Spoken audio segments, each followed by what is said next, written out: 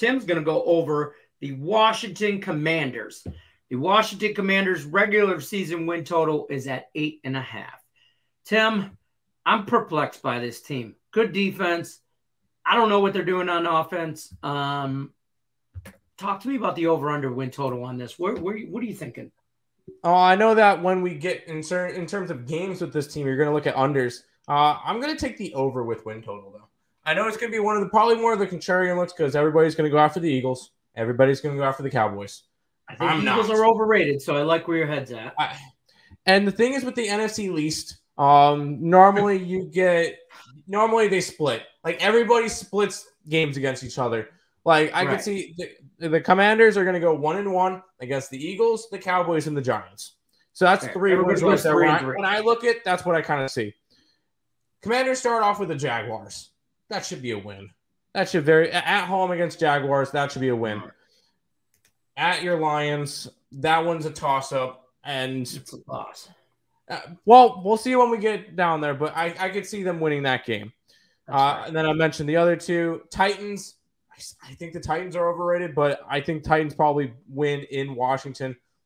They get the Bears. They should beat the Bears. They get the Packers. Packers is probably not going to be a good game for them. Colts, not going to be a good game for them. Vikings at Washington, I could see it. That one should be a close one. Once again, I said they split against the entire division. Right. Texans, they should be able to beat the Texans. Falcons, they should be able to beat the Falcons. And then I think they could beat the Browns later on in the year as well. All I'm asking is for them to go over 500. And honestly, if they go 9-8, they could very well win this division. I feel like this division is just going to be that bad again. I agree. Last year we saw what the Cowboys won it. They were 12-5. 12-5. That was kind of like a weird year. A little flash. Normally you don't see that many wins from a NFC East team. This year, I think they beat up on each other. I can even see the Commanders taking both games against the Giants. I could see this team going 9-8, and I think that's about their peak. But I think that's what we're going to do. So when it comes to it, I'm taking a little bit of a contrarian angle. Honestly, I don't hate it. I know I've probably been hanging out with Higgs too much. Take a sprinkle on the Commanders to win the division. I think that can be. I will say this: they ended at 7-10 last year. Asking them to go 9-8, I think, is very doable for them. And I think I'll be honest with you, I think they fall right there at that 8-9 win. So this is a tough. Well, and then the way I look at it is, and I know probably people might not think it. Carson Wentz is the upgrade over Heineke, 100%. And I think that Carson Wentz could account for 2 wins. So, especially in division games. And that's why I think they'll have a good shot against like the Eagles. So no, I think this is a team that a lot of people are going to just pass over, say, Eagles win the division or Cowboys win the division or whatever may happen. I think the Commanders have a decent shot. So I'm going to take their win total over. Fair. I like it, Tim. I like it a lot. So, Tim, yes, by the way, James Mounts wants to know, is this a new show format? This is the new Picks and Parlay Power Hour. We talk all things football, college, NFL. We even throw in some soccer in there randomly throughout the week. So we're going to talk everything now that we're gearing up preseason.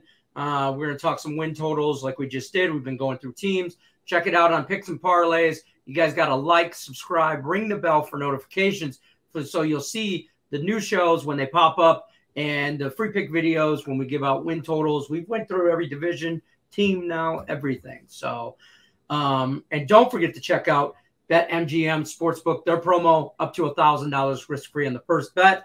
All you got to do, use the promo code MORNING when you're looking for them, when you're signing up with them. And the Picks and Parlay Power Hour, Monday through Friday, 3 p.m. Eastern. That's when we're on. Tim, tell us what you got going on over at picksandparlays.net. Oh, well, still rolling on with the baseball. We got about a month and a half left of that. That should get interesting down the stretch, especially with some of the divisional races. And that AL wild card is going to be a lot of fun to watch. Yes. And then CFL, still going with that. WNBA is heading into playoffs in a couple of days.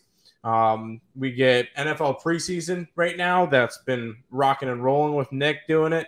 13-2 start to the preseason, so good start there. 12 days away from college football, which I'm excited for. Yes. And then before we know it, blink of an eye, playoff baseball, college football in full swing, NFL in full swing, NBA, hockey. You even get college basketball in there eventually. This is going to be a busy time of the year, and I'm excited for it. Sounds good. I appreciate it, my man. All right, guys, that's going to do it for us. Don't forget, when you're over at picksandparlays.net, use that promo code NFL, save you 20% off the entire site.